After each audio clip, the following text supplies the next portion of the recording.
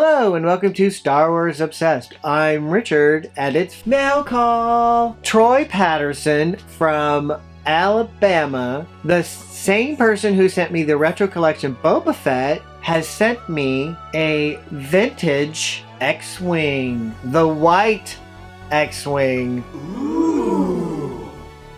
I have not touched a vintage white X-Wing since the 70s or the 80s, but I totally missed out on getting the white X-Wing. I got the gray one, and Troy happened to come upon a white X-Wing, and he just so kindly gave it to me. So I'm gonna take it out of this box. It's gonna be awesome. Moments later. What? It's in pieces.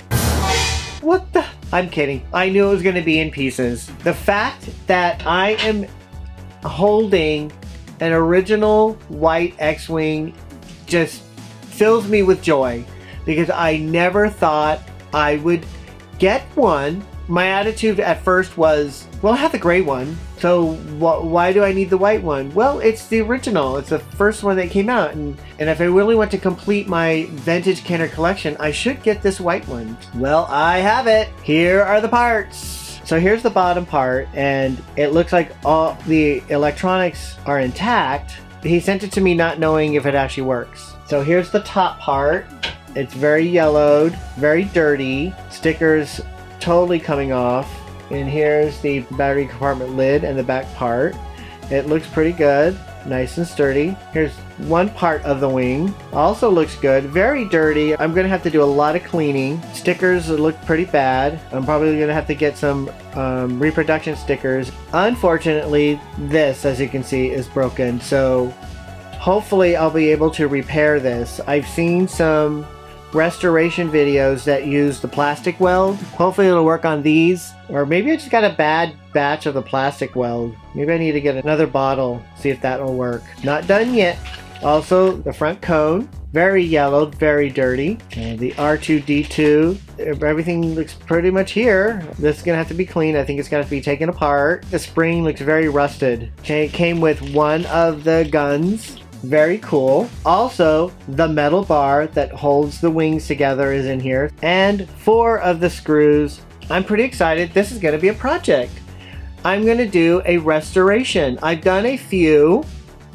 I've restored an AT-AT. I've restored this Darth Vader's Star Destroyer. I restored an electronic R2-D2. This is going to be fun. I like doing these restorations, and I'm hoping that I can do a really good job. I've seen in one restoration video where the restorer removed all of the electronics. He had to drill in here to remove everything. Am I gonna do that? You know what? I will somehow get all the dirt out of this, spray it out, use Q-tip, whatever, to get all this dirt out.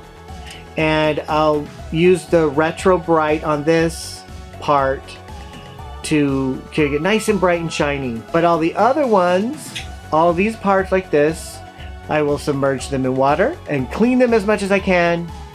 Then use the peroxide treatment with UV light. All of these parts.